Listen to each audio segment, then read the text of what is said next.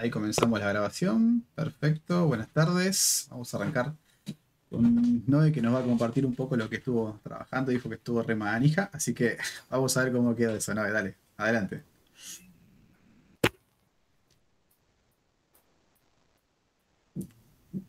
Ahí va. ¿Se ve? Sí. ¿Se ve bien? Perfecto. Bueno, yo estuve armando esto. Eh, bueno, hice esta parte, puse gestión de paciente, visualización de turnos, administración de turnos y a futuro quería hacer algo para que desde la parte médica también puedan llamar a los pacientes que tienen en el turnero los médicos. Y bueno, hice esto, que es más o menos lo que estuvimos haciendo los otros días. Le puse, bueno, lo dividí por obras sociales y si le haces clic te saca un tiquecito. Obviamente esto estaba que todo nada más, no hice nada más. Y A ver. después, bueno, de confirmar turno es lo mismo, sale lo mismo y tira el tiquecito. Y en visualizador de turnos hice eso. Y nada más. Y Nada bueno, ya más. acá ¿Cómo puse el blog. grabas? Bueno, perdón. Muy bien, muy bien. Así que bueno, eso. Y mostrame el llamado ya que está y cuando llamás bueno, todavía no está eso. No, eso todavía no está. No. Está todo ahí en plan prototipo, pero bueno, estaba avanzando. Me encantó. Excelente. Nada más, dice Lucas. Claro, ¿viste? No hice nada más, dijo. Muy bien. Ahora, pregunta, ¿no? Nobleza obligada. No, vos ya venías con conocimientos previos, ¿no? Si yo estoy haciendo paralelamente la carrera de desarrollo en el ISPC, pero sinceramente estoy en tercer año y no le entendía nada porque hemos tenido profes que no saben explicar. Así que este año es como que ya le agarré más la mano y estoy tratando de hacer algo. Bien, bien, bueno, bien. No demos nombre ni nada porque no nos interesa, digo, pero acá, ¿estás aprendiendo? Digamos, venimos bien, encaminada, por lo menos venimos así, piloteándola Sí, tranquila, sí, ¿no? sí, sí. Sí, por ejemplo, Flexbox es algo que vengo renegando hace 2 años y no le entendía, no le entendía, no le entendía y recién ahora le estoy entendiendo y por eso es que estaba tan manija también. Qué Pero bueno. si no, no, hace un montón que vengo renegando y no entendía nada. Sinceramente no entendía nada. Bueno, me Yo alegro no lo que vi. sirva. ¿No lo viste, Iván? No, Bueno, recién entré. ahora nos saca una foto y nos comparte para verlo. Bueno, aparte de Noé, que la verdad que está excelente lo que hiciste, te agradezco y también demuestra tu compromiso, más allá de que venís con un bagaje previo, ¿no? ¿Alguno más que quiera compartir algo que haya hecho? Eh, Yo Vamos a hacer estoy la haciendo una antítesis, página. ¿no? Ah, ¿cómo? Yo estoy haciendo una página. Bien. Yo lo que quería preguntar es lo siguiente, ¿no? Ella viene con un bagaje y queremos ver a aquellos que venían de cero, digamos. ¿Alguno hizo algo como para, lo digo para comparar, digo, porque quiero ver la evolución también de aquellos que venían con conocimiento cero, no tienen por qué saber, así que por eso están acá también. ¿Alguien quiere? Vos, Guada, venías de cero, me parece, ¿no? Por lo que recuerdo. Y venías también así remanija como no haciendo cosas, por lo que recuerdo. Yo estoy de cero, pero no hice la tarea. Cuac. Lo puedo Yo armar estoy en para la el misma. que viene. Nico, Lucas, no importa, va, no te preocupes. Lucas, vos sí venías medio embalado también, haciendo cosas. Sí, sí, pero este fin de estuve con la Facu, me mató, así que no pude Ok. tocar nada. Entonces, lo tiro libre. ¿Quién quiere compartir? Y si no hay nadie, bueno, sigamos con la clase.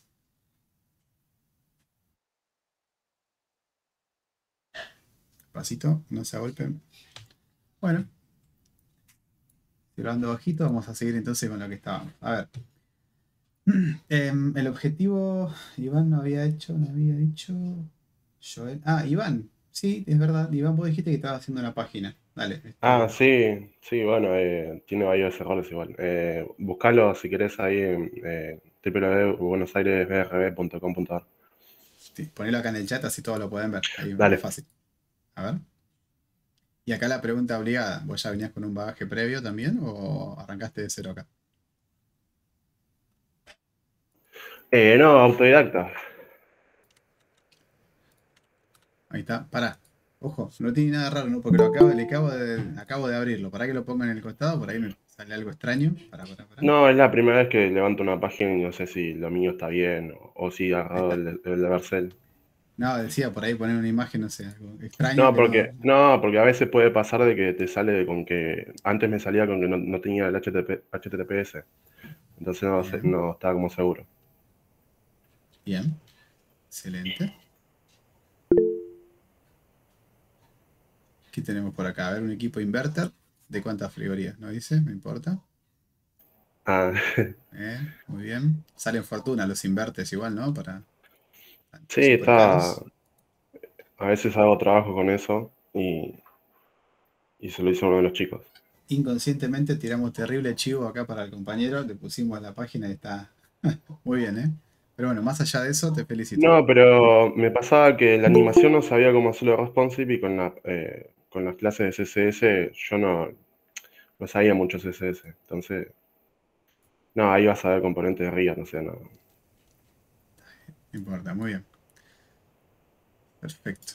Una publicidad bárbara. Mañana Sí, le sí. llegan 300 llamadas nuevas. Bueno, bien, bien.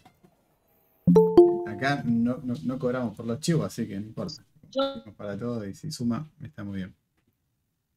¿Quién más quería decir algo? Felicito, Iván. Buenísimo. Gracias. ¿Alguien levantó la voz por ahí? Bueno, volvamos entonces. Chicos, a ver, la idea es la siguiente. Vamos a incorporar font barra icons. Creo que no lo hicimos todavía en esta comisión, así que, miren, accedan acá, por favor, ahí les paso el link. Esperen que voy a hacer un sign out, ahí está. Ahí les paso. En el chat está el link de la página y ahí les cuento de qué va todo esto. Bueno. Acá tienen para crearse la cuenta. Vamos a hacerlo todos a la par, así. Dice Have an account. Vamos a entrar acá. La idea con esto es tener una mochila, digamos, de varios iconos que podemos usar, que son gratuitos. Entonces no hay que andar inventando así como a ver qué le pongo a este, qué iconito le pongo. Simplemente le voy a pedir que se registren. ¿Sí? Pongan su mail acá. Ahí. Send kit code. Les va a llegar un mail a su email, obviamente, y vamos a hacer el proceso si les queda registrado. Tienen que voy a acceder al mail. Lo mismo, validen el código, que es como darse una cuenta, no sé, de Instagram, Facebook, de Twitter, cualquiera de esas cosas, son todos muy parecidos. Acá es lo mismo.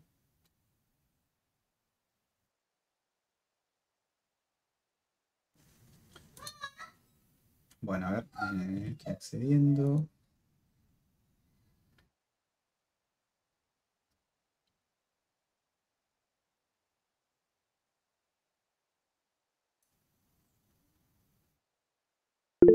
Ok. Ahí le va a llegar un mail como este. Esperen que accedo. Estamos. Sí, este es muy usado también. Bueno, gracias Franco. Confirman el mail acá y listo. Eso le va a dar como un kit de bienvenida, digamos, que es, digamos, una password, ¿no? Obviamente.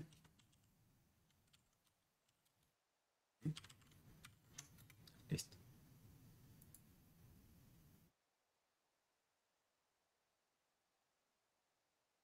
Perfecto. Una vez que hagan eso, ponemos el nombre. López. ¿Cuándo empezaste a usar Font Awesome? Ponele 2023.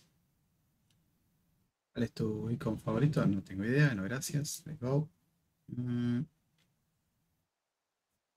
We couldn't update your profile for some reason. Try skip this. Bueno, vamos a skipear. Skip. Listo. Bueno, ¿qué conseguimos con esto? Y díganme acá si llegaron al mismo punto donde llegué yo recién. Por favor. Sí, sí. Uno que, ¿bien? Sí, en el mismo lugar. Perfecto. ¿Esto qué les da? Les da, si scrollean un poquito, al final dice la forma rápida de utilizar esto, ¿no? Copiando este link, fíjense que acá les generó un ID. Cada uno de ustedes tiene un ID.js distinto. Ya de todo el proceso, hay que copiar esto. Y vamos a agregarlo en nuestro sitio. ¿Cuál es nuestro sitio? Este que estábamos haciendo de sacar turno. Y vamos a poner eso justo antes de cerrar el body. ¿Sí? Ahí lo copiamos y lo pegamos. Y queda ahí disponible. ¿Listo? Eso es todo lo que hay que hacer hasta este punto. Después, si ustedes lo quieren descargar, lo tienen acá. ¿Sí? El mismo archivo. O si acceden acá, lo van a poder descargar también. La verdad, para este punto no vale la pena descargarlo porque tenemos acceso a internet, así que lo voy a usar de ahí directamente. Bueno. Cierro esto. En mi caso ya no lo necesito. Y me vuelvo a nuestro documentito. Ahí está. Bueno, parece que no pasó nada. Fíjense por las dudas, aprieten F12 y se van a dar cuenta acá en Source que aparece el kit de PhoneAsm. O sea que acá está todo el JavaScript que genera la magia de las fuentes, estado de los iconos. Ahora lo vamos a usar. Si ven esto, ya está. Bueno. Después el tema es cómo lo usamos. ¿Sí? Bueno, vamos a ver cómo lo usamos. Me tengo que loguear de vuelta. Pero voy con otra cuenta porque tenía 3 para mostrar, así que voy con otra, pero es lo mismo, no importa. ¿Cómo se usan? Van acá a la parte de icons, arriba. ¿Sí? Y acá podemos elegir, por ejemplo. ¿Sí? Vamos a intentar usar eso de los médicos. Creo que estaban por acá. Humanitarian Icons. ¿Bien? Y por ejemplo, no sé, quieren usar una persona, hacer un clic. No todos están disponibles y eso es lo malo porque como estamos en un paquete gratuito, este sería el dibujito y acá está la forma de usarlo. Y lo pueden usar con React, con Vue. Nosotros no vamos a ver ninguno de estos. React lo van a ver en el avanzado si es que siguen por el lado de React. Pero nosotros esto no lo vamos a tocar. Tenemos el HTML o el SVG. ¿Sí? Cualquiera de los dos es copiar y pegar. Yo en particular prefiero usar esta forma. Lo copian y ya con eso debería estar listo para usarse. Ahora, ¿cuáles son los que tengo disponible? Tengo disponible la versión gratuita, porque en mi kit, ¿sí? Yo tengo esta versión. Y esta versión me permite usar ciertos componentes, nada más, no todos. ¿Sí? Si quieren tener todos hay que pagarlo, lamentablemente no queda otro. Pero bueno, con lo que viene es bastante completo.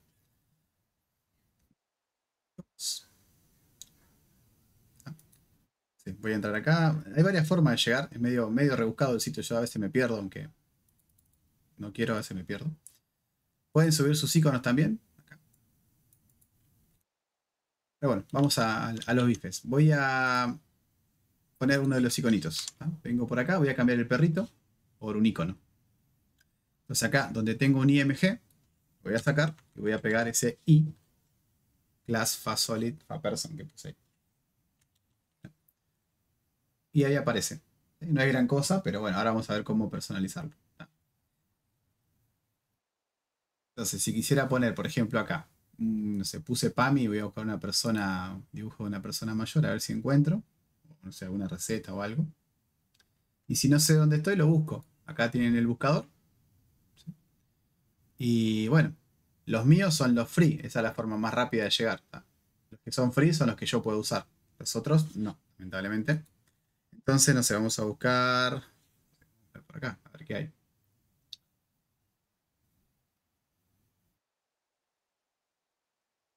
Como era que encontré el otro día más fácil, era buscando por... A ver, religión no, medical health, creo que está por acá.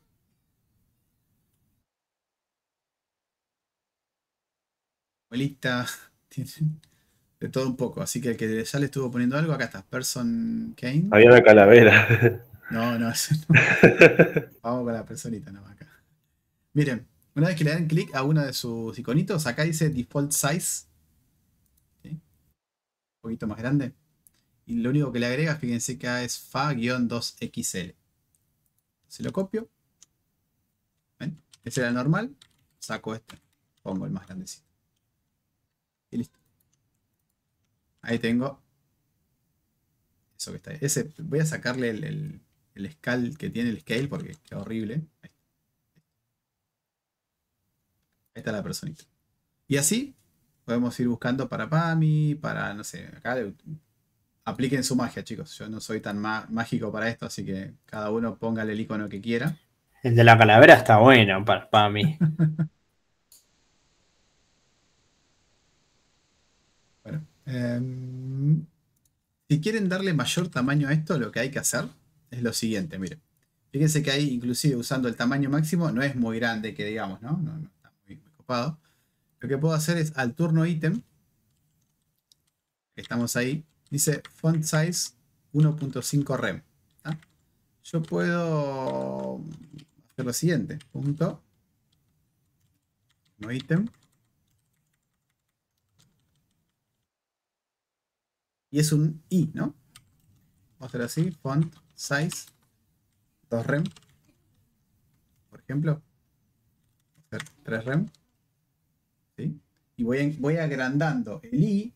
Acuérdense que el I era el que ponía el dibujito. ¿Se acuerdan que lo ponía así a 45 grados a la letra? Entonces, como le puedo aplicar un font size, lo que hace es incrementa el tamaño de eso que tiene ahí adentro. Pero tengo que acomodar el alto de esto. Entonces acá simplemente le doy un tamaño un poco más alto, que tenía un height. Creo que era el turno ítem que le dimos un height, ¿no? No sé, 2 view height. Queda muy chiquitito, súper chiquitito. Muy grande. Está bien, ¿no? ¿Sí? 10 view height.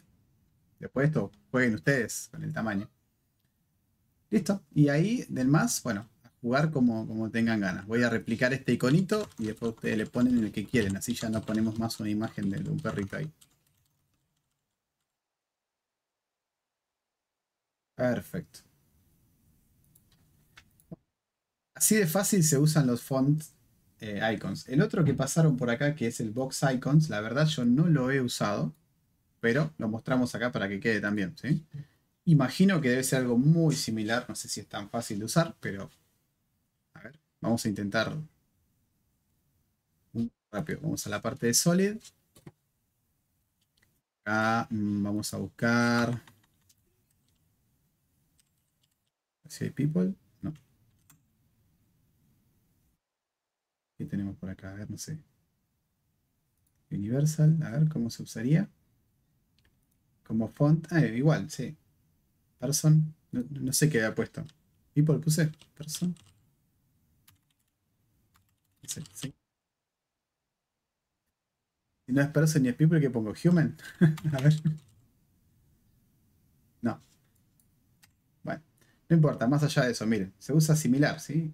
Y con un class, además que acá son BX, bla, bla, bla, ¿sí? Ahora hay que instalar esto. ¿Y cómo se instala? Usage, a ver. Se puede instalar por medio de npm o...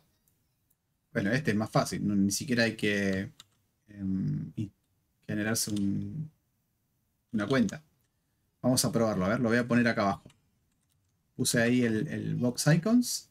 Y si quiero usar ese iconito que tenía recién, vamos a intentar usarlo rapidito, así, child, a ver. Copiamos acá.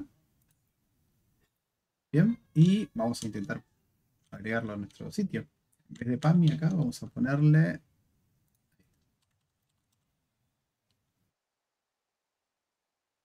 Casi, pero no. ¿Qué pasó?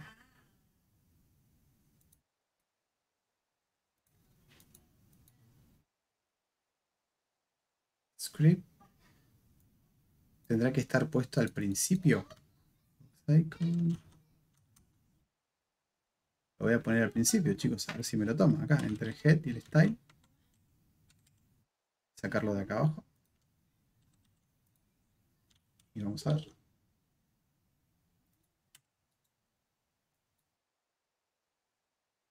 No pareciera estar funcionando. Vamos a ver si lo cargó por lo menos. A ver si aparece en los archivos. Source. ¿Está? Sí, está. Pero... Yo saqué el otro y puse este. Y puse el código y anduvo bien, ¿eh?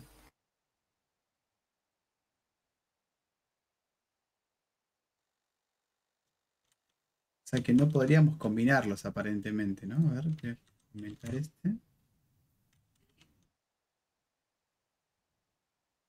Tampoco, ¿eh? Lo comenté.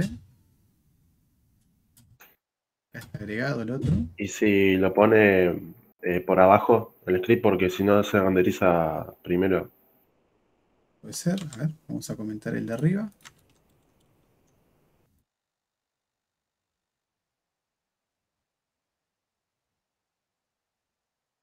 Pero No. no agregaste el coso. Acá está el i y acá está el script.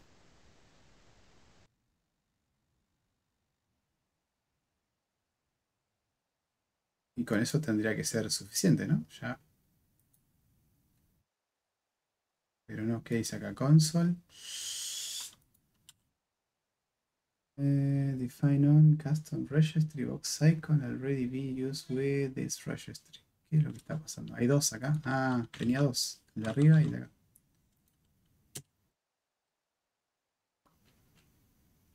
No, perdón, ¿eh? No soy tan listo para usar esto. Así que me quedo con el font Awesome. Listo.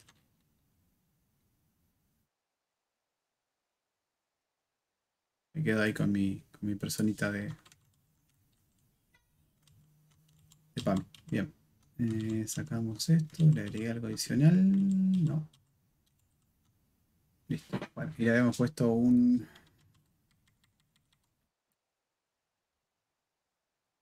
height de 10. 15.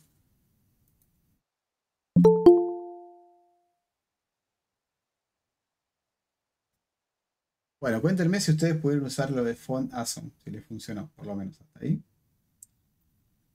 Ahí me pasaron algo que yo no vi, perdón, en el chat. Yo le agregué el link y Y funcionó, creo que dijiste al final, ¿no? A ver. Script. Y el link, usage as found. Claro. Pequeño detalle, yo me morfé esta parte. Dejarlo funcionando. Espera, vamos a agregar el link. Y vamos a agregarle arriba esto también. Si lo vemos funcionando. Perfecto. Y me quedaría entonces buscar algún iconito.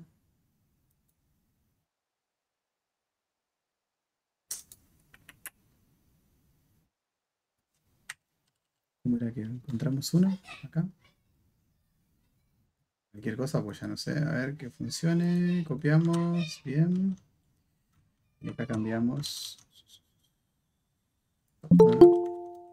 ¿Sí? Ahí está. Parece que funciona. Entonces, ponemos el link y ponemos acá abajo el script. ¿Sí?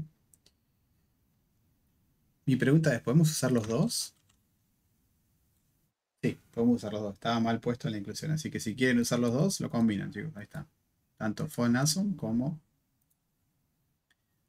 el Box Icons. Yo lo lamento, me quedo con Font Awesome. Usted lo voy a comentar.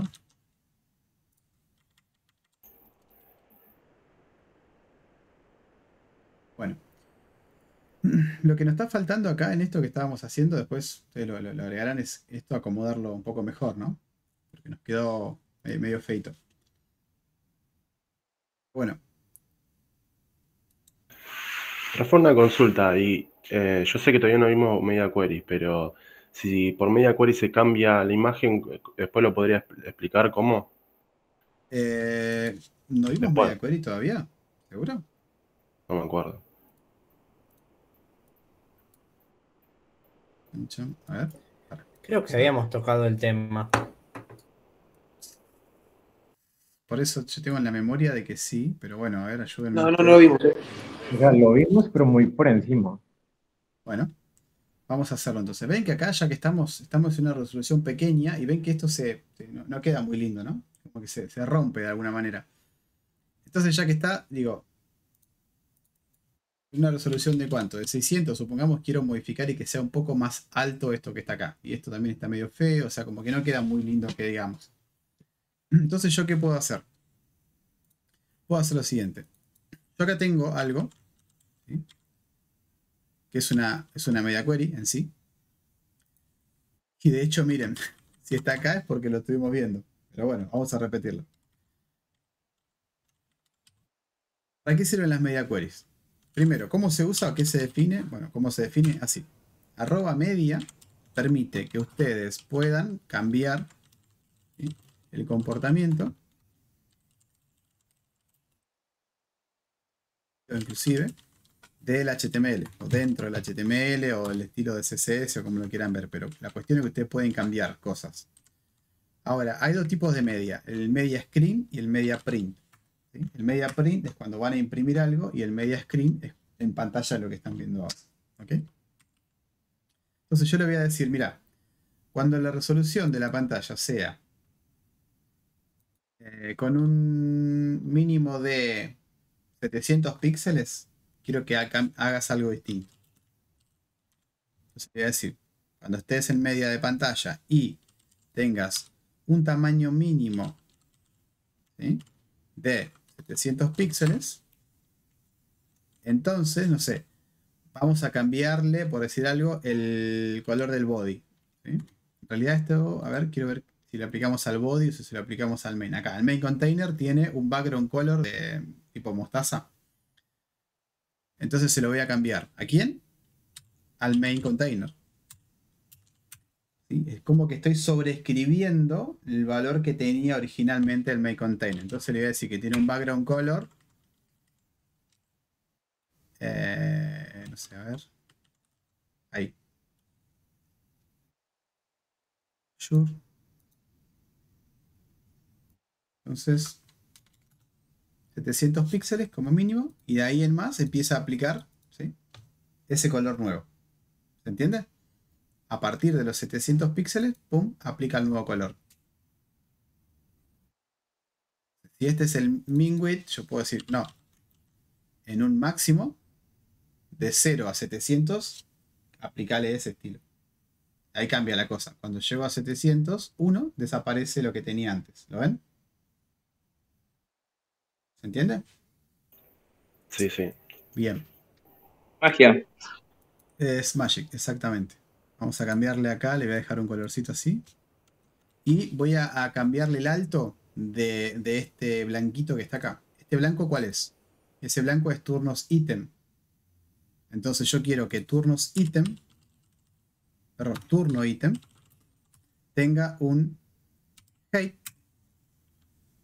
¿sí? Ahí tiene de 10, de 15 view height. Ahí está. Y quiero que tenga un padding de un view height. ¿Sí? A ver si le puedo dar un poquito más. Ahí está. Quizás un 20 queda mejor. Ahí está. Con un 20 queda más lindo. Demasiado. Creo que me fui demasiado. Todo eso va a pasar cuando estemos en un máximo de 700. Me voy a 701 y vuelve toda la normalidad.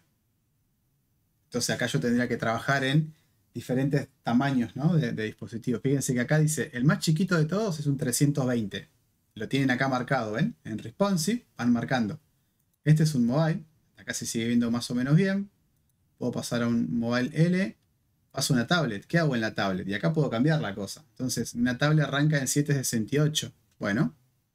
Entonces, en realidad le puedo decir que en un max width de 768, hasta ahí, que mantenga eso. Y ahí en más, me voy a una tablet. ¿Sí? En realidad sería 767, ¿no? Porque ya un píxel más me fui a la tablet. Ahí. Hasta el 767.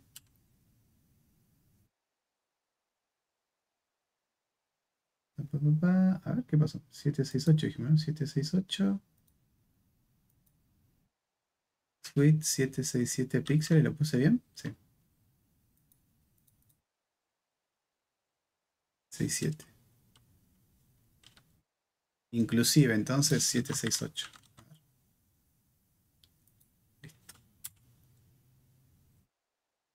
Y a partir de ahí estamos en una tablet. 769, arrancamos en la tablet.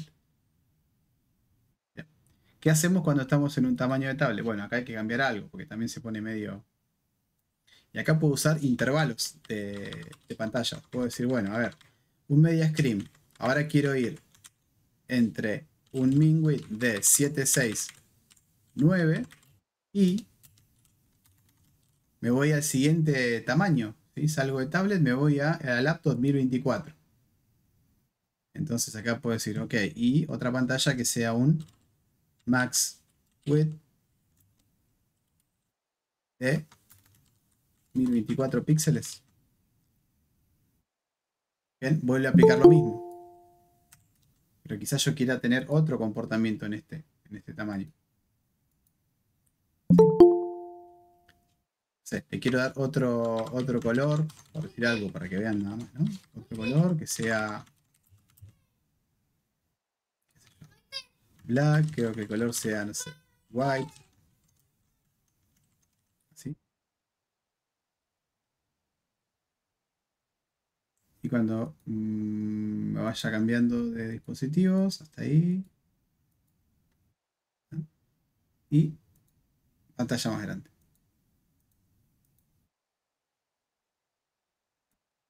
¿No? ¿Se entiende, chicos, cómo funciona el Media Query? Sí, profe. Mi consulta era más que nada para cambiar imágenes, porque creo que se usa con la propiedad URL, ¿no? Pues lo intenté una vez y... Sí, lo podés hacer también igual, ¿eh? Ojo, mirá. A ver, vos tenés acá los i, ¿no? Color, no sé, white.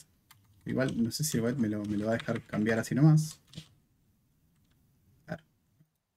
Porque estos tienen un color, ¿ves? Ya por el propio elemento tiene un color. Entonces, vemos después cómo lo corrijo. Y para cambiar imágenes, lo puedes hacer. Ponele que vos tengas acá, en vez de un i, ponele que hubiésemos dejado una imagen. Pero si pones una imagen así, como así, tenés dos formas de cambiarlo. Te conviene o poner un div, y este div poner una imagen, ponerle una clase, por ejemplo, no sé, particular. Y por CSS aplicarle a este div los estilos necesarios. Suponete que estoy, no sé, en 320 en pantalla pequeña. Bueno, entonces, querés que en esa dimensión tenga un background image URL y acá le pongas la imagen.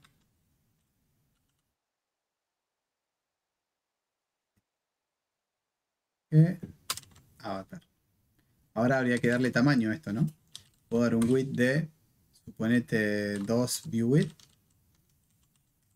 y un height de ¿cuánto tiene? Heredado. Vamos a decirle que herede el tamaño de lo que tiene ahí al lado. Y acá le vamos a dar un tamaño un poco más grande. Ahí está. Y se supone que la imagen tendría que aparecer. Vamos a ver qué es lo que pasa. Vamos a venir acá. Acá tenemos el div. Acá tenés la clase particular. Y no veo que le aplique el estilo. ¿Por qué? A ver. Particular.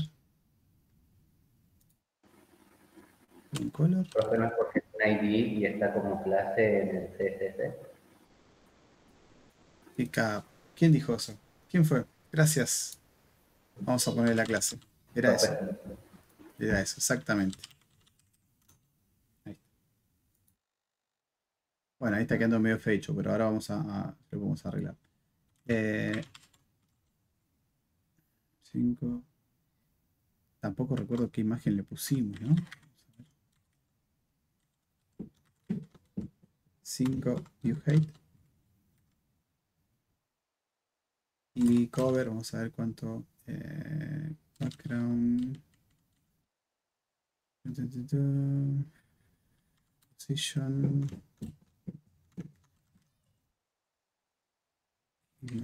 Imagen. El atributo clip. Que esto quede contenido. No, tampoco. Background image. Esperen que no me acuerdo la propiedad del background para hacer un cover. Quiero que la imagen se cura. Imagen.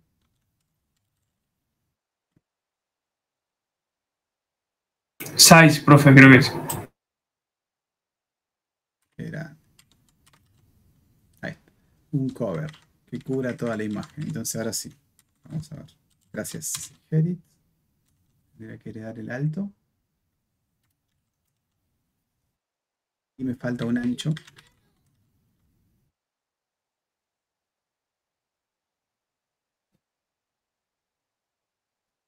No sé qué imagen habíamos puesto del avatar, no recuerdo, pero bueno. Pónganse que esa sea la imagen. Y la respuesta a tu pregunta sería la siguiente. Si vos querés cambiar esto, lo que tenés que hacer es en la siguiente medida, que sería en este caso, por ejemplo, entre 769 y la 1024, tendríamos que cambiarle esto.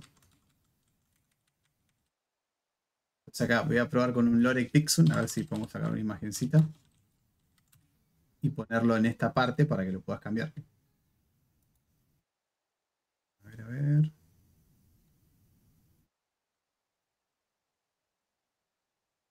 ¿Se lo toma?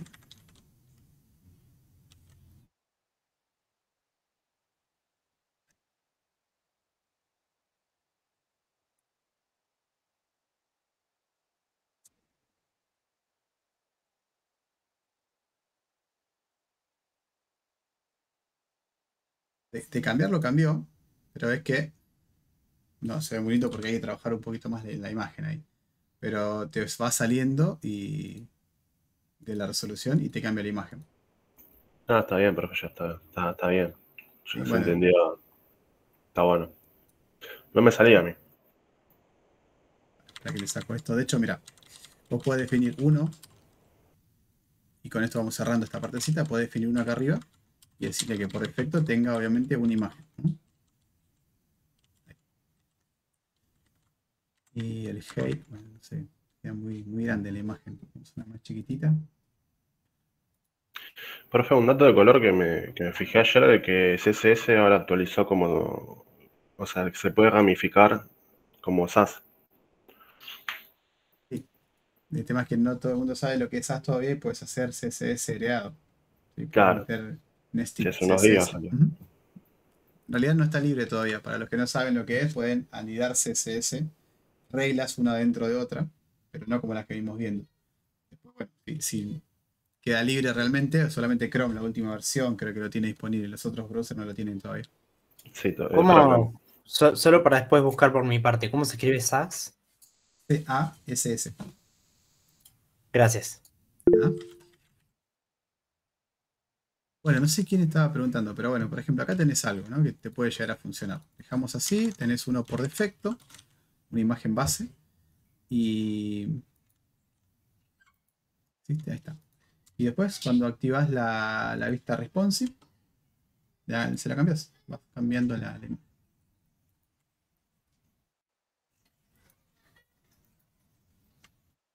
Veamos.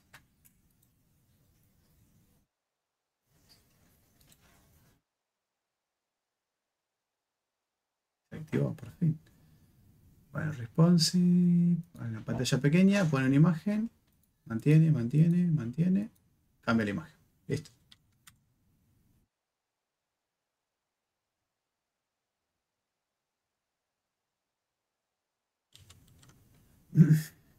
¿Alguna otra pregunta, chicos, que quieran al respecto? Ya que está, que surgen así dudas medias puntuales. Si podemos responderlas bien y si no, seguimos.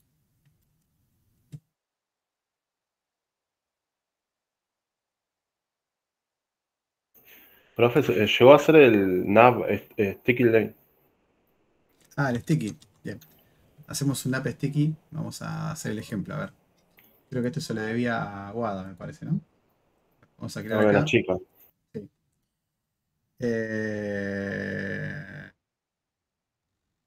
Guión. Creo que era así. Sticky HTML. O directamente le decimos. Voy a crear el HTML. Ahí va. Y supongamos que en este nav sticky. A ver si puedo navegar hasta ahí.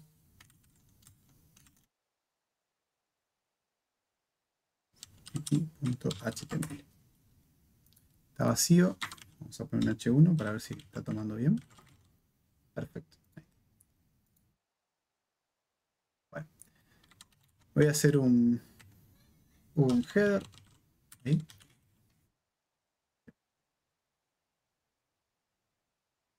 Voy a poner un div. Pongamos que pongo un div. Y acá dentro de este nav voy a poner un UL con un par de L.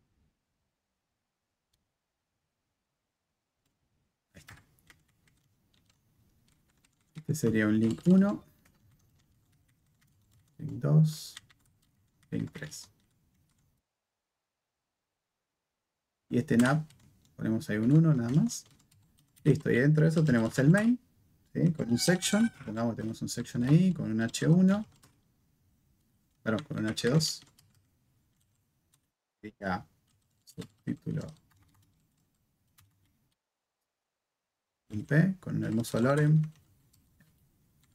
Y así tenemos otra sección. 2, 3, 4, 5, 6 secciones. Lo que sea.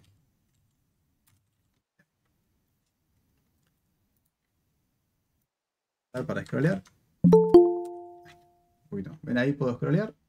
Y aparece y desaparece la barrita de arriba. Bueno.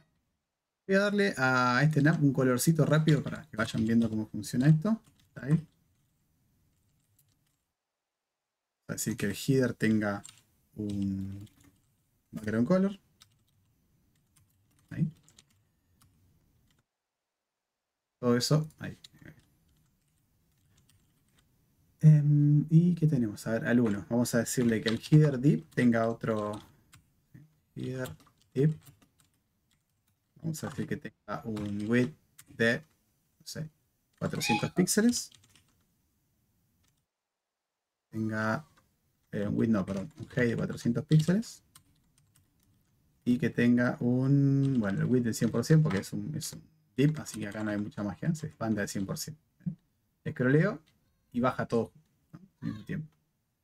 Bueno, yo quiero que este nav se quede pegado a la barrita de arriba, ¿sí? Mientras esto esté visible, que sería la idea del sticky. Entonces, le voy a decir header nav, ¿sí? Position, de nada. Voy a decir, bueno, top 0. Se queda pegadito y cuando se termina, desaparece. Esa es la idea del sticky. Entonces me permite, de alguna manera, tener contenido fijo, pegado al top que yo le diga, a la ubicación que yo le diga, y se va a ir junto con su contenedor, ¿sí?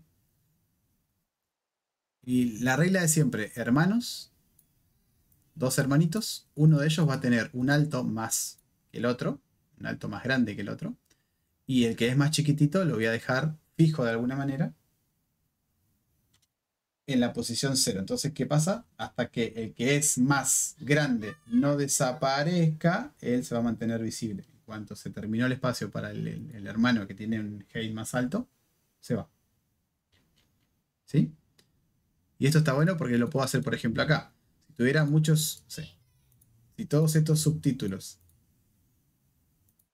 ¿sí?, tuvieran en una misma sección, supongamos que yo tengo acá, pongo todo esto dentro de un, voy a inventar igual ahora, ¿no? Esto no tendría que estar así, pero lo pongo todo dentro de una site y cierro esto. Acá tengo muchos elementos dentro de un aside al cual le podría llegar a dar un alto, por ejemplo, ¿no? Y acá le puedo llegar a poner, no sé, por ejemplo, un H1 si quisiera. Entonces, yo puedo dejar el título 1 fijo acá y hasta que no se vaya este, que es el más alto, el título 1 quede fijo acá arriba y pueda scrollear hasta que termine el contenido. Entonces, aplico la misma regla. Este aside va a ser el más alto, este va a ser el chiquitito, y le voy a dejar al chiquitito pegado al 0 para scrollear y hasta que no se vaya al más grande, él se mantiene fijo. ¿Se entiende la idea? Profe, ¿eso es lo que se utiliza para hacer esas páginas web donde uno empieza a scrollear para abajo y desaparece la barra con el menú principal y cuando uno sube recién hasta el tope de todo, recién ahí aparece? Exacto. ¿Sí? Entonces vamos a intentar hacer lo mismo acá en el main, mira. Agarro el main no, perdón. Sí, el main H1 y el aside. Tengo el main aside y voy a tener el main H1. Así. Al aside le voy a dar un background para que veamos cómo funciona. Ahí. Al H1 le voy a decir, no, le doy un height a esto, ¿no? ¿Cuánto tendrá todo esto? Content, para que se adapte al contenido máximo de lo que tiene acá. Bien. Y el H1 le voy a decir position, aquí, que quede fijo en el 0. Quedó el H1 ahí feito, pero bueno, lo puedo hacer así, lo puedo meter acá dentro de un div, si quiero. Y al div dar un alto, por ejemplo. Entonces tendría main div.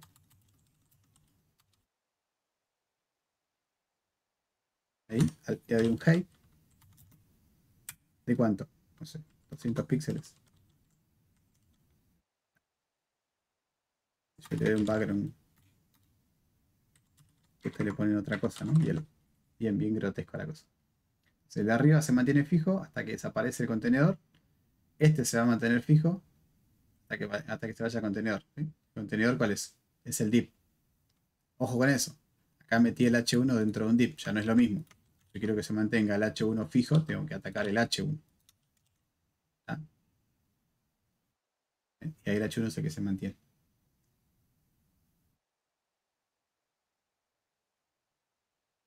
Perdón, ¿se entendió cómo funciona el sticky?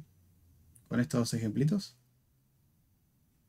Sí, el código lo puede compartir. Sí, claro.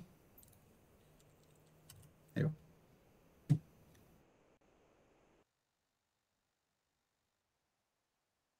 Ahora, quiero ver si cumplí. Guada, ¿dónde estás? No te veo. ¿Estás por ahí?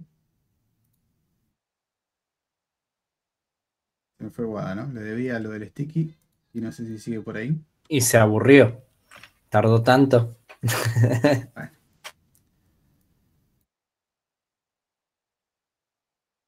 Bueno, pruébenlo y bueno, después ahí le aplican la magia que quieran, chicos, a esto. Está bueno. Es un efecto visual muy, muy lindo. Sí, es más, pueden hacer acá, miren, qué sé yo. El link este, por ejemplo, pueden armarlo así. Vamos a armar otra cosa. Puedo sacar los sections acá. Sí. Y suponete que querés armar 3 secciones, ¿no? 3 secciones. Esta es el section 1.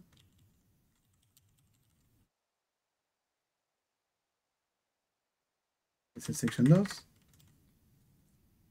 Solo con 3 nada más, porque si no es una locura, no terminamos más. Section 3 y todo lo demás lo saco. Le voy a dar un alto a cada uno y listo. Bien. Section 2 y 3, perfecto. Entonces a este le puedo dar, no sé. Sec 1. Carlos, Sec 2. Listo. Y Sec 3. Genial. Y de acá yo quisiera linkear y que vaya hacia abajo. Entonces voy a venir, quiere decir punto section 1. Voy a darle diferentes estilos a cada uno. Este es el 2. Este es el 3. Voy a decir que tengo un height 500 píxeles. Tengo un background color así.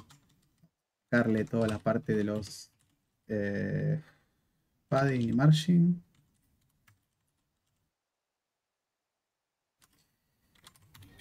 Margin 0.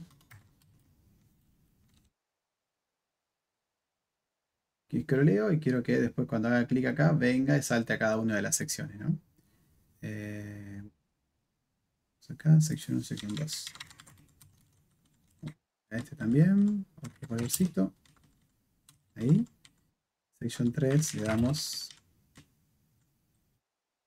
algo así. Ahí. 3 secciones, ¿no? 1, 2, 3. Quiero hacer un clic acá y que salte a la sección, por ejemplo ahí.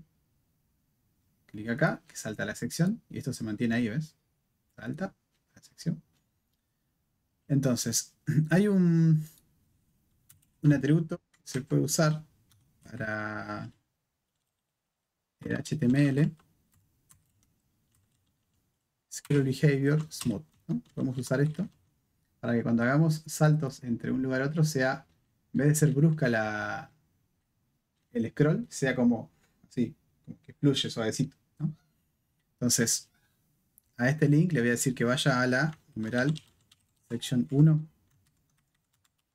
Al de acá le voy a decir que vaya al section 2 y al de acá le voy a decir que vaya al section 3. ¿No? Ah, me faltaron los IDs, perdonen, ¿eh? Acá le agrego ID igual section 3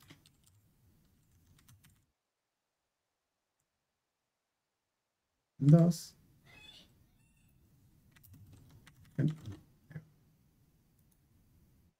¿Viste cómo hace el saltito ese? A la 2. Y acá. ¿Podría compartir el culture? Si fuera tan amable. Ahí está. Compartido. Gracias. ¿Ah? Entonces, bueno, acá apliquen la magia a ustedes. Jueguen un poquito. Yo le dejo la estructura. Ustedes le pueden hacer lo que quieran.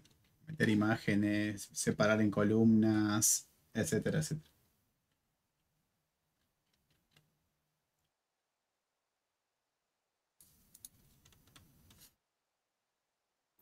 Quedó re bien. ¿Qué hace, Iván? Estaba en silencio. ¿Quedó bien? Bueno. No, estoy resfriado y bueno, más. Así que. No hay problema. Muy bien. Nos queda algo de tiempo todavía, entonces vamos a cortar un poquito con esto. Después, chicos, ustedes apliquen la magia que falta, ¿no? Yo corto acá con el tema del stick y todo lo que estábamos viendo. Voy a pasar a el uso de Bootstrap. A dar una introducción. Se acelera ahora la cosa.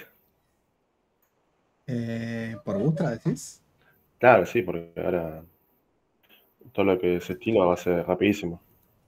Se supone que sí. Bueno, vamos a ir un poquito entonces con Bootstrap. Abrir las neuronas. Fácil, fácil. Primero, ¿qué es Bootstrap? Según ellos mismos, fíjense que dice que es una herramienta poderosa. ¿Por qué digo según ellos? Porque en algún lugar aparece como framework, en otros como librería.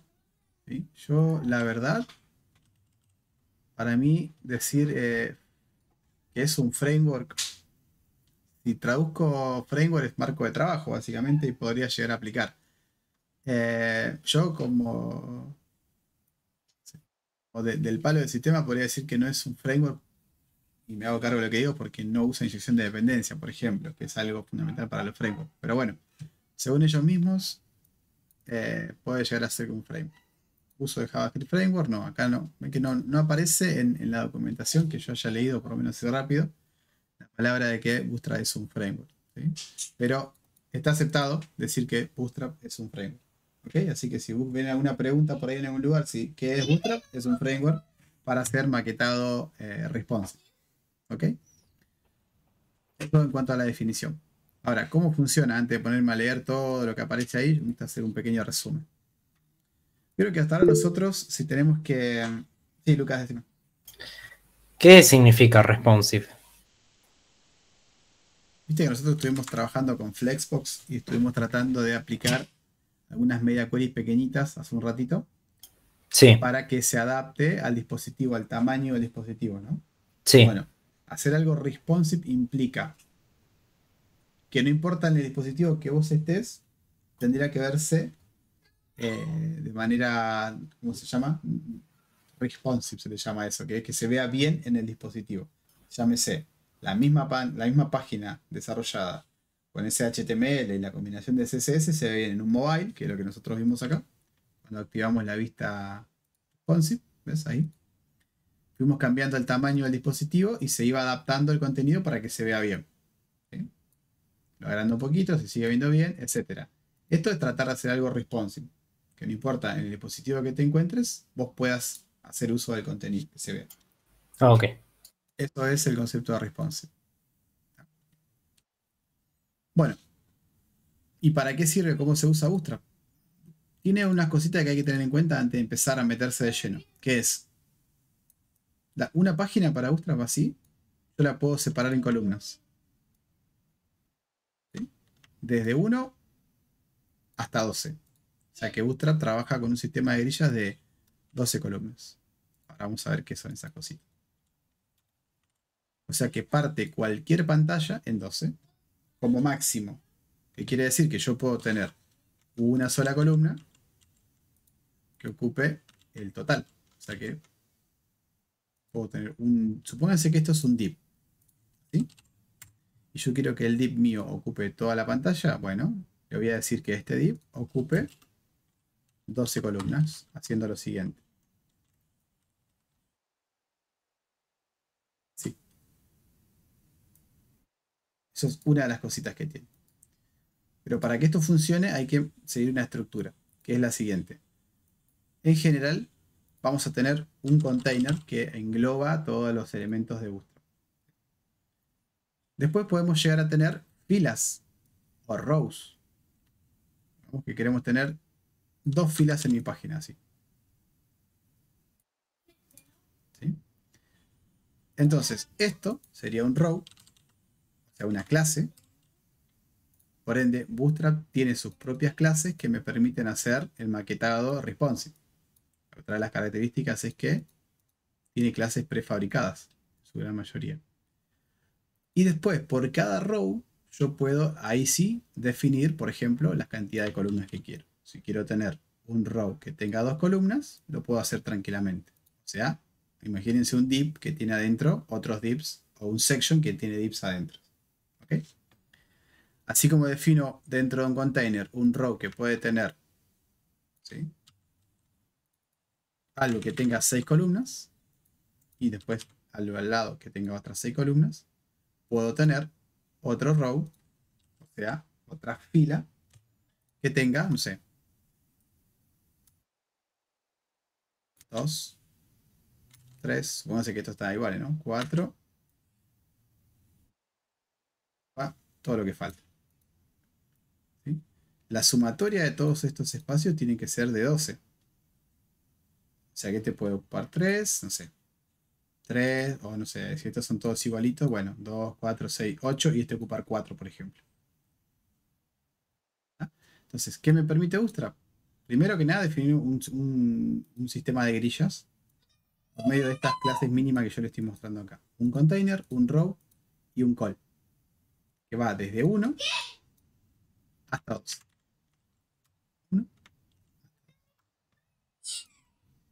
¿Preguntas hasta acá? ¿Consultas? ¿Dudas?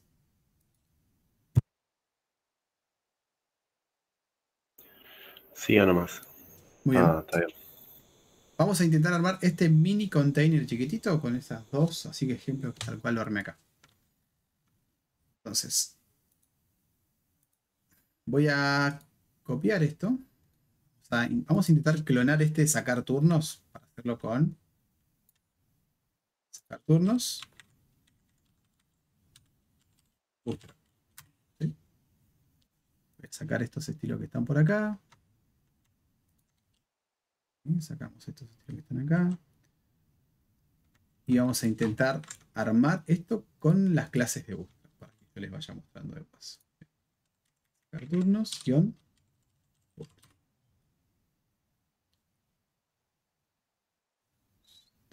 Escribí mal.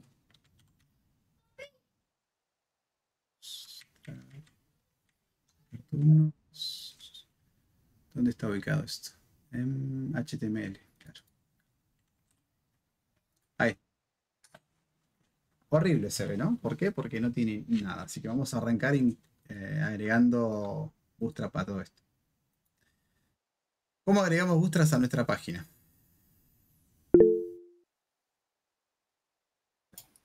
¿Es como una alternativa a CSS? Bootstrap SSS con JavaScript. Bootstrap ya tiene clases que resuelven esos problemas que nosotros lo hacíamos a mano.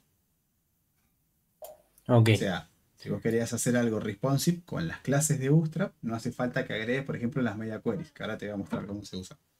En vez de crear media queries, ponés las clases que Bootstrap te dice que uses para que ya sea responsive en ese tamaño de pantalla que quieras usar. Y para escribirlo también hago un style.css. No, ahora te voy a mostrar cómo se usa. ¿Sí? Entonces, fíjate que esta página que creamos no tiene Bootstrap. Es HTML. ¿Sí? Vale, le voy a sacar las clases estas, así todas. Ahí. ¿Cómo lo incorporamos? Como nos dice acá. Primero, tenemos que crear la página. Esto ya lo creamos. Sí o sí tenemos que tener el viewport en una escala de 1. Así como está acá. Y esto ya lo crea por defecto, así que no hay que hacer nada.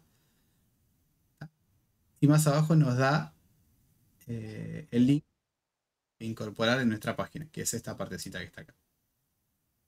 Bueno, copiamos eso. Lo agregamos dentro del head de nuestra página. Ahí está. Y después abajo nos dice, bueno, agregate el script también. Así como hicimos con lo del font awesome, agregamos este script que está acá. Voy a sacar esto y dejo ahí. Ya tengo 2 scriptsitos en la página. Listo, eso es todo. Ya con eso, ven que ya cambió la letra. ¿Sí? Voy a inspeccionarlo, miren.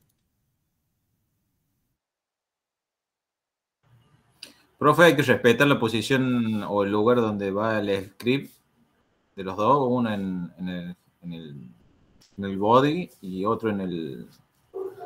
Sí, lo que es estilo tiene que estar en el head y lo que es script antes de que cierres el body. Tomalo como una regla porque vos no deberás tener script disponible hasta que no se renderice todo el HTML. Profe, ¿Bien? Sí. ¿yo puedo tener linkeado este mismo a un CSS y usarlo y todo normal? ¿Es un agregado o hay algo que me tengo que limitar de lo que ya veníamos viendo? Nada, vos podés tener tu link a tu propio estilo. Punto, barra, puedes tener tus propios Y se estilos. complementan, digamos, no hay problema con eso. Bootstrap te va a servir para el maquetado general y puedes hacer un sitio completo con Bootstrap. Y si querés algo particular, te creas tu hoja de estilo y haces algunas cositas tuyas propias. O sea, si quiero puedo no tocar más el CSS como lo veníamos viendo y trabajar únicamente con Bootstrap. Claro. Exactamente. Gracias. De nada.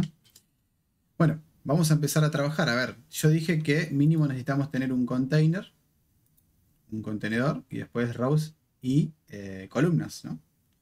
Entonces, esto que está acá, quiero que sea esta primera parte que está acá. O sea, necesito el contenedor. Así que al main le voy a dar una clase.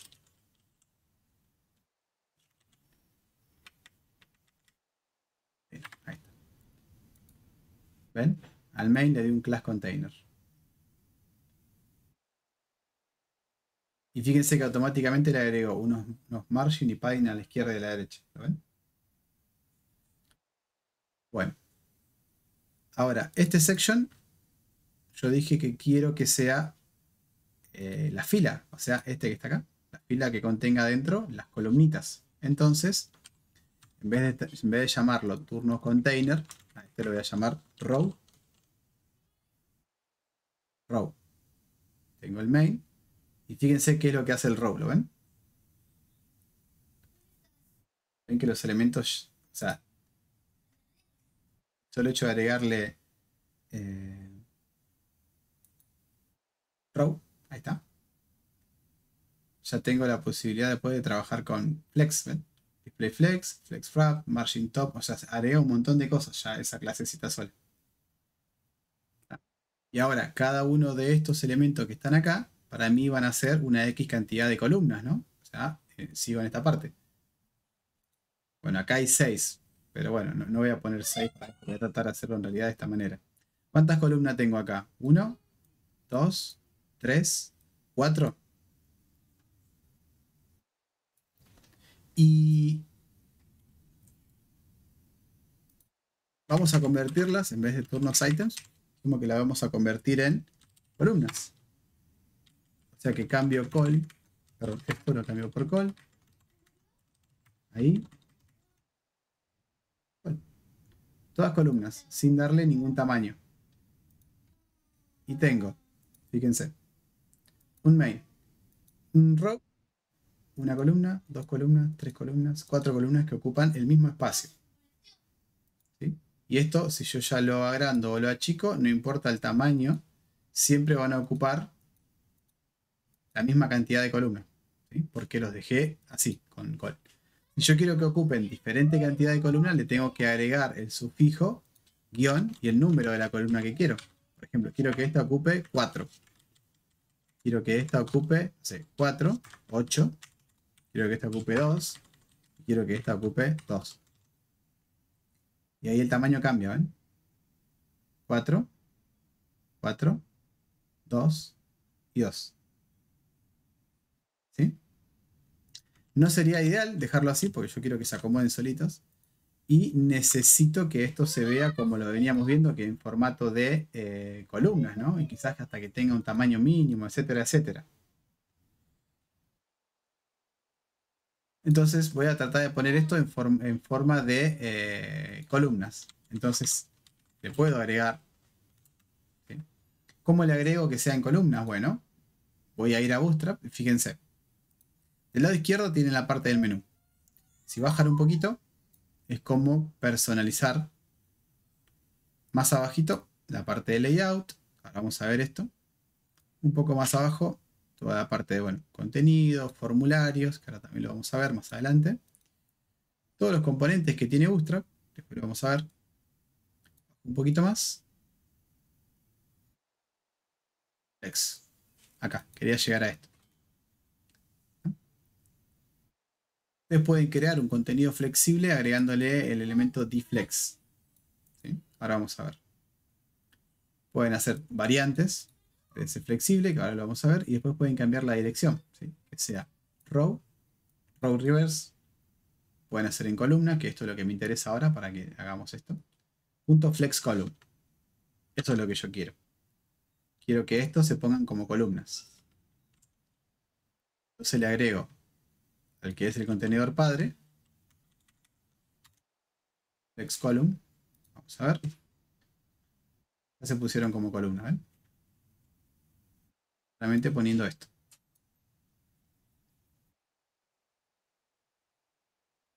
¿Me siguen hasta ahí, chicos, o no? Vamos muy rápido, vamos bien. Va bien. O sea, buscas el nombre armado del CSS, es como si te escribiera, como si te hubiesen hecho un CSS con todo y vos tenés que nombrarlo, nada más lo que querés que haga. Exactamente. Está hecho para que vos lo uses, digamos. Uso lo que ya está resuelto. ¿No? Después puedo empezar a darle, por ejemplo, no sé, quiero que tenga un margen esto, un padding. ¿No? Entonces voy a agarrar este call y le voy a decir, bueno, ¿cómo hago para darle un margin o un padding? O inclusive al padre, que es este, el contenedor, el section, quiero darle un margin. Nosotros, ¿cómo aplicábamos un margin? Escribíamos margin, ¿no? Top, bottom o margin solamente. Y definíamos nuestra clasecita. Yo acá puedo decir margin de 2. Y ya le aplico el margin de 2. ¿Ven? ¿De 2 qué? Tengo que venir y mirar. Porque el margin no es un margin así. Es un margin de 0.5 rem important. Ustedes saben lo que es un rem, saben lo que es un important, etc. O sea, no les tengo que enseñar eso. Entonces lo que vienen acá, viendo esto, perdón, se dan cuenta que es un margen en base al tamaño de referencia. Así que digo, que sea un poco más grande. Margin de 5. 3 rem. ¿Eso de dónde sale? También sale de acá. ¿Cómo sé qué margen, qué usar y qué demás? En el spacing. ¿Sí? Acá en spacing tienen margin y padding. Ustedes entran y se fijan. Dice, bueno, a ver. Acá se leen un poquito esto. Lamentablemente no está en español, chicos. Lo lamento. Hay que copiar y pegar de última en un traductor. Pero lo que dice es que agrega márgenes y paddings. Y acá dice clases son construidas o build, sería creadas en un rango, ¿ven? De 0.25 rem a 3 rem. O sea que el máximo va a ser 3. Si yo quiero usar algo propio, tengo que crearme yo y asignarle 4 rem importan o etcétera, ¿no? Definirlo yo. Bueno, bajemos un poquito más. M y P son los que yo puedo usar como margin y padding. ¿Ven? Que dice clases para setear margen y para setear padding. ¿Cómo se usa? Como yo les mostré recién. Puedo venir acá y decir margin 4. ¿Ven? Y ahí se achica. Y si no quiero margin, quedo un padding, le pongo un padding. P de 1. Y ahí cambia. El padding es de ahí hacia adentro de los elementos. Eso ya lo sabemos, ¿no? Puedo poner margin de padding de 5. Tiene un padding de gigante entre los elementos. ¿Puedo combinar margin y padding? Claro que sí. Margin 5 y padding de 5. ¿Ven? Naranja y verde, ya sabemos lo que es eso. Vimos box sizing en su momento y sabemos lo que es el margin y el padding aplicado. Bien, ahora, entre estos que están acá, le tendría que aplicar a cada uno de estos elementos un margin y un padding, ¿no? Entonces, esperen que no lo voy a hacer tan grande a esto, así. Entonces, cada uno de estos calls tendría que tener un margin, por ejemplo. Si quiero que esté en la parte de abajo, uso la variante MB, margin bottom, guión, y de cuánto quiero. Entonces, ven, tengo el primer elemento, que era un call de MB3, le agregué un margin bottom de 3, ¿y qué hizo? Me agregó 1.5 rem, y apareció el margin ahí. Si quiero que esté a la vuelta completo, le saco el B y es margin arriba, derecha, abajo y izquierda. ¿Ven? Ahí le agregó el margin de todos lados. ¿Sí? Ahora, le tendría que aplicar a todos, ¿no? Porque tengo que venir acá y decirle margin de 3, margin de 3, margin de 3. Todos van a tener la separación. ¿Okay? Va tomando un poquito más de forma lo que era antes, ¿no? Pero con las clases de Ubuntu. Entonces,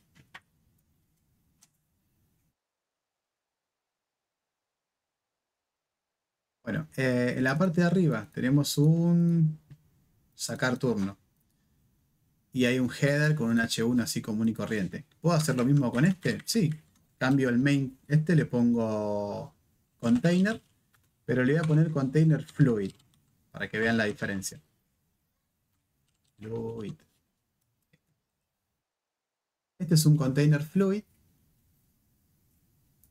Perdón. Y este es, bueno, es un H1 que ya tiene su propio margin, ¿no? Tiene un margin bottom, ¿ven? Pero el container fluid, a diferencia del container, si se dan cuenta, fíjense el espacio que hay entre un container y un container fluid. Hay un naranja acá en el container que tiene un padding. Y este que está acá lo tiene. El que tiene es el, bueno, trata de usar menos separación. ¿Sí? El fluid ocupa todo lo que puede del ancho, casi todo, y el container es más chiquitito. ¿Cuánto? Creo que es un 80% este, un 85%, y este trata de usar el 100%. Acá está, width de 100%. Y este tiene un max width de 720 píxeles, por ejemplo, para este escenario. ¿Está? ¿Qué más podemos hacer? Puedo centrar las cosas. Por ejemplo, quiero que este sacar turno esté centrado. Entonces puedo usar las clases propias de TextCenter que ya existen. ¿Sí? Centro el texto. ¿De dónde sale todo esto? Bueno, tengo que ir a Bootstrap y a la parte de text. Y acá lo tengo. Texto centrado. ¿Sí? ¿Cómo lo uso? Con TextCenter. Tengo el TextEnd, TextStart. Esto ya lo pueden asociar a Flexbox fácilmente, ¿no? Start, End, Center. Bueno, sigamos un poquito más.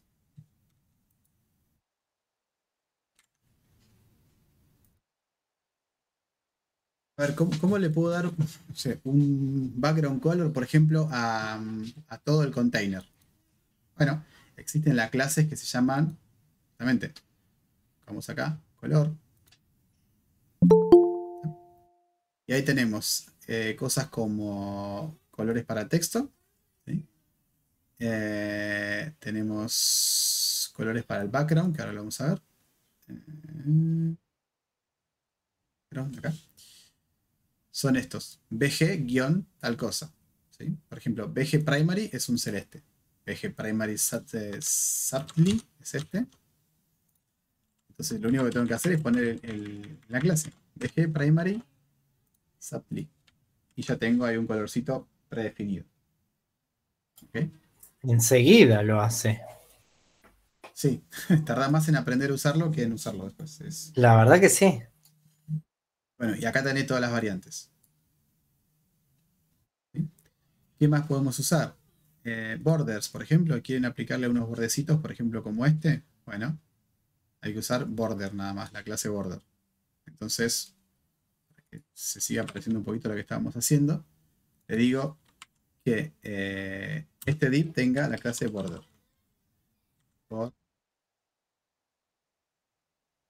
¿Lo puse bien? Lo tenemos de border-1. Le puse el tamaño, class border. Es solo border. No se ve porque es un grisecito claro. Sí, tenés razón. Para que le voy a cambiar el color de fondo a este. Pero saco, total no importa, ya saben cómo se aplica el color. Ahí está. Ese era el problema. Tenemos que poder darle otro tamaño, a ver, otro color. Vamos acá. Este me gusta. Border primary. Ahora sí.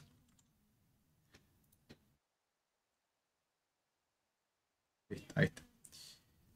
Y ese subtle me está quemando los ojos. Esperen que se lo voy a cambiar porque... Vamos a ponerle algo que sea menos feo que lo que le puse recién.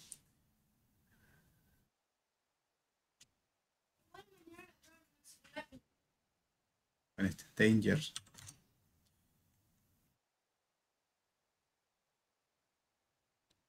Ahora sí.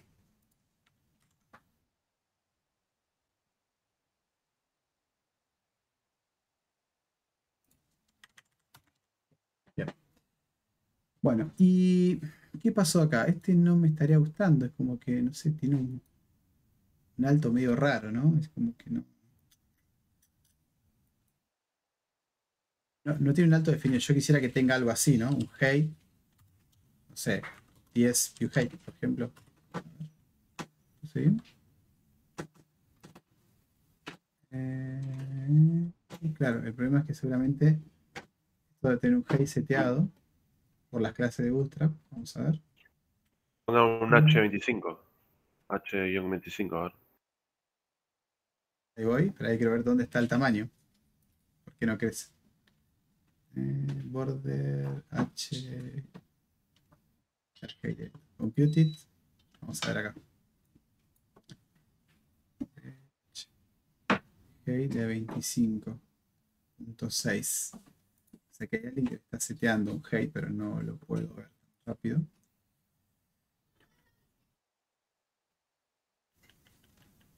¿Lo ven ustedes? Sí. Family. Lo veo. Y de hecho no lo veo, me preocupa que no le pueda poner un tamaño. Pero sí es cierto que le pueden hacer lo que dijo el compañero. Acá también en Bootstrap tienen, miren. Sizing. Tienen para darle width utilizando las clases, ¿ven? 25, 50, 75 y auto, que son W guión y tanto. Hasta el W100. Y después la parte de la altura tienen H25, H50, H75, H100 y auto. O sea que yo podría intentar usar este que sería un 25 de qué. Vamos a ver 25 de cuánto. Lucas, decime. ¿Hay alguna manera de hacerlo, digamos, más prolijo como nos venía enseñando con las veces anteriores? O, digamos, se van poniendo las clases y va aplicando y a la lona. En realidad acá lo que se hace es maquetarlo de manera, primero de más chiquito a más grande. O sea, lo que se llama mobile first, ¿no? Que es lo pones en modo mobile y acá empezás a trabajar. ¿Sí? La forma prolija en realidad con Bootstrap es conociendo las clases. Por eso te estoy mostrando, haciendo las analogías de lo que es el Flexbox, lo que es la parte texto, lo que es el Patreon, lo que es el Margin, lo que es el Path, Claro. para que vos sepas cómo usarlo y después en las clases de Bootstrap para empezar a usar esto. Claro. Perdón, capaz me expresé mal. Yo me refería al momento de escribirlo en el código para que, digamos, si trabajas en un equipo y lo lee tu compañero, si hay alguna manera de hacerlo prolijo y una manera más, no sé, por ejemplo, decíamos que con CSS no era buena idea poner el style dentro del mismo HTML, sino hacer un archivo aparte. Lo pregunto si acá hay algo similar. Eso es. Solo si vas a reemplazar el comportamiento por defecto, te creas una hoja de estilo aparte. Si no usas lo que te viene de fábrica. Acá no hay otra que aprenderse las clases, cómo funcionan. Lo pones Bárbaro. a este nivel y le vas aplicando las clases. Así es como funciona. Y Bárbaro. como está todo Gracias. en nivel, como está todo en nivel de clase, vos le podés pisar a Bootstrap con un ID, por ejemplo, aunque no sea Ujú. correcto. Sí. Acá lo que no me gusta es esto, porque tiene un margin, un panel, y voy a sacar el margin y el padding a esto. Ahí. Y esto no se ve muy lindo. No me gusta que no pueda darle un alto. A ver, ¿por qué no le puedo dar un alto? H25 no le gustó en este punto. ¿Por qué? Sacar esto. ¿Está molestando el margin? No. Mira, vamos a ponerle acá. Le voy a poner ítem. Voy a crear mi clase ítem y ver si lo puedo modificar yo. Me parece raro que no le pueda pisar el contenido. Ahí. Input ítem. Hate. You hate.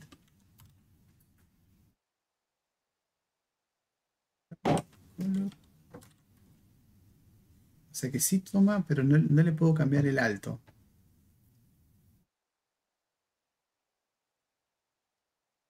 Ponele important. Sí, esa es la. Ya lo había intentado, pero no. Tendría que ver a ver por qué me lo impide. Entonces, o veo por qué o me fijo acá a ver qué dice el amigo. Esto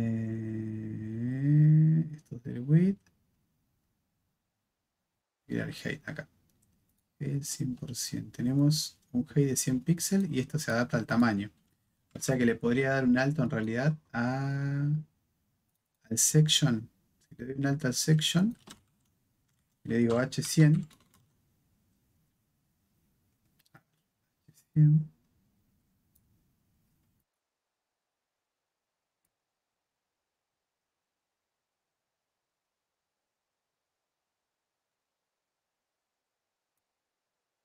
Qué raro. ¿Por qué no puedo cambiar el tamaño?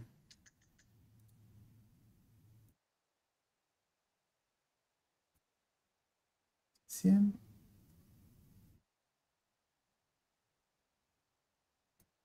Ah, pero está en porcentaje. Yo no quiero en porcentajes.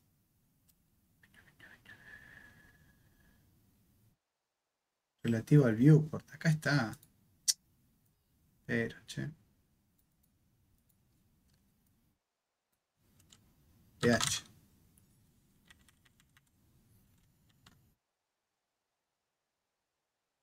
Y se estiró. Bien, bueno. Ahora va queriendo. Expandí todo el tamaño. Pero estos. A ver, el section. Ahí.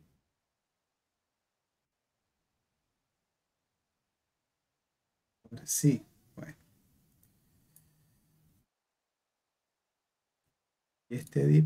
Vamos a ver ahora si me deja hacer un H25.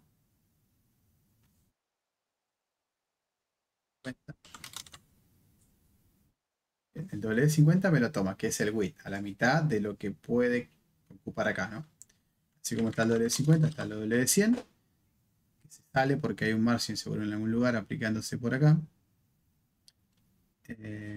Así que vamos a darle 75 nomás. Y el H25.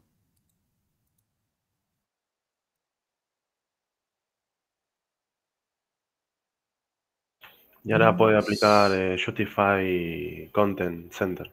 Exactamente. Ahora digo lo que mostró el compañero. Ustedes pueden acá alinearlo con Flex. ¿Sí? Y Direction, bla, bla, bla. Y más abajo está toda la parte de justificado de elementos, ¿sí? Como decía el compañero, Justify Content Center, que es la clase así solamente, Justify Content Center, ¿sí? No le pongo deflex, ¿por qué? Porque al usar la clase esa, esto ya es un flex, el contenedor ya es un contenedor flexible, ¿sí? Entonces, basta con que haga esto, se supone que los elementos se van a justificar centrado. Pero, a ver, Justify Content Center, a ver qué pasó aquí. Ocupan todo el espacio, por eso no se centran. En Start.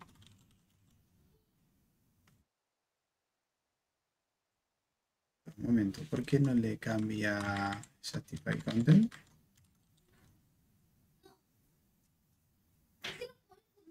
A ver. End. ¿No tendría que ser en el div de abajo, profe? Cuando aplicábamos contenido en Flexbox, el justificado se hacía en el contenedor de los elementos, ¿no? No en el flex item, en el flex container. Ahí le ponemos el justificado de los elementos. En la line, si no me equivoco, porque cambiamos la dirección. No estamos en el main, estamos en el cross, porque pusimos de columna la cosa, ¿no? Entonces, en item tendría que ser center.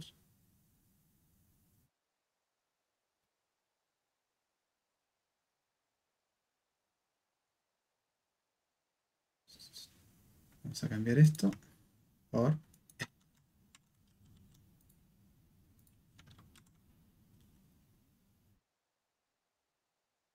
Te faltó el deflex.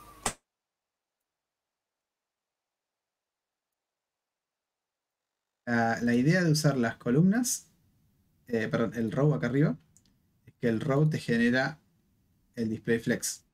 Acá ves. Al ser un display flex lo que está afuera, a ese display flex es el que después vos le decís que justifique los elementos de una manera determinada. La verdad es que acá le poníamos, no sé, Justify Content, no sé, Center, por ejemplo, y hacíamos esto sobre el que era el container. Entonces, esto no hace falta que los haga flexible. No dije nada. Algo que yo quiera, sí. Entonces, sí, me lo dijiste 15 veces que lo heredas. Sí. No importa, pará. A ver, Profe, capaz que era un Justify Items. También, déjame ver porque acá ya. A veces me mareo también yo, ¿eh? No Sí, yo también. Align Items. Center. Por eso voy a la consolita de Flex y ya ahí con eso, a lo que lo muevo, ya está. Claro, pero es cuando lo haces a mano. Cuando usás Bootstrap tenés que saber cuál es la clase que después te hace eso que le estás haciendo ahí en la consolita.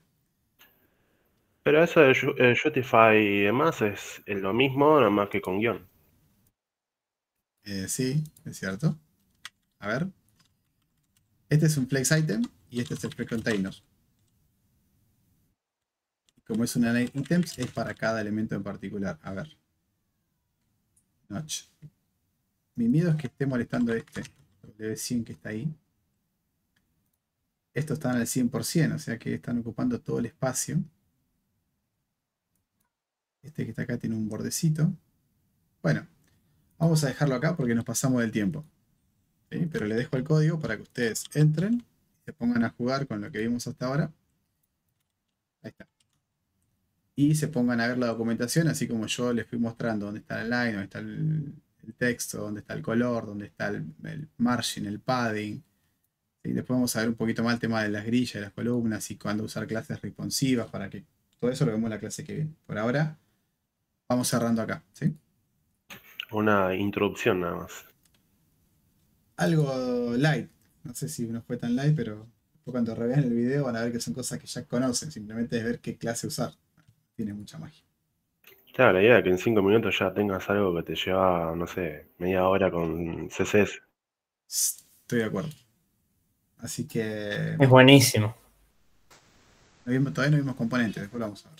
No lo pudieron haber pensado más fácil. Es así. Tal cual. O sea, profe, en síntesis, no hace falta armar un, ¿cómo se llama? únicamente con HTML es suficiente, más el Bootstrap, nada más. Si vos querés hacer todo con Bootstrap, lo podés hacer. Armás la estructura del HTML y le vas poniendo las clasecitas que necesitas. La vas armando. O sea, me dirán, entonces, ¿para qué me enseñaste todo lo otro? Porque si no, no hubiesen entendido nada. Ahora esto se entiende re fácil, porque saben, todos los conceptos ya los tienen. Sí, tal No, cual. Sirve. Es que uno se podría imaginar que tenías que instalar cosas más, que tenías que abrir otra hoja, ahora con otra terminación. No, una clase a la lona. Exactamente. Pero que le escribís P2 y te hace un padding, boludo. Y no tenés que crear el código. Pero bueno, chicos, perdonen, tengo que ir cortando. Espero que les haya servido la clase. Practiquen. Dale, el y después presente. seguimos. ¿Sí? Ahora yo les mando porque me olvidé de pasárselo. Esa es la emoción de lo que venimos con el envión y siempre nos quedamos ahí con el presente. Está buenísimo que sea así. Y el del otro día que fue feriado, que apareció. No hubo clases directamente, sí. Pero viste que marcaba como que habíamos faltado. Sí, pero no se preocupen por eso, porque fue feriado, así que eso no se va a computar. Ok. Respuestas. Y 2 minutitos, 3 y a poner el presente. Chao, Guido, nos vemos. Poner el presente nada más. Corto la grabación acá y charlamos 2 minutos más si quieren. Gracias, chicos. Hasta la próxima.